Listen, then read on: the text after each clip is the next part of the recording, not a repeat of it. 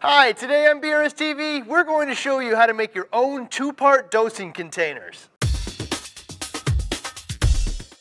Hi, I'm Ryan, your host of BRStv, where each week we cover a new topic related to reefing. This week we're going to make some two-part dosing containers. Bulkheads and Vertex make some nice containers for holding solutions which are fairly priced, but for $10 you can make your own. You can always just throw one end of the tube into a jug. Thing is, this not only looks sloppy, but the tube never really sits on the bottom correctly, and it's easy to bump the tube out of position. We're going to solve that by putting a hard tube inside the jug and a quality connection in the cap. You'll need 4 things for this project: 2 pieces, a 1/4 inch acrylic tube, 2 Mur-Lock bulkheads, a 3/4 inch drill bit, and your favorite container. I'm using a stepper bit in a standard gallon jug, but you can use basically any container you want and a 3/4 inch bit appropriate for that material. All I'm going to do is drill a hole in the center of the cap. Once that's done, insert the bulkhead and screw on your nut. Now you can take your tube, cut it to the right length for your container, and insert it into the bulkhead. Make sure it goes all the way in so the seal is good.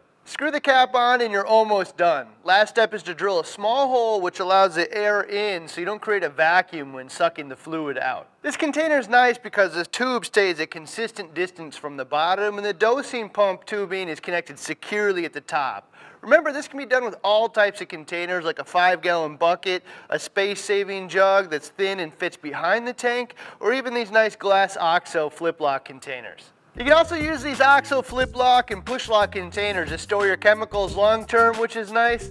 If you have any questions about this project or suggestions on how to make it better, check out the comments area down below. If you haven't already, hit that subscribe button because we release 2 new reefing videos every week, Tuesday and Friday. See you next week with another episode of BRStv.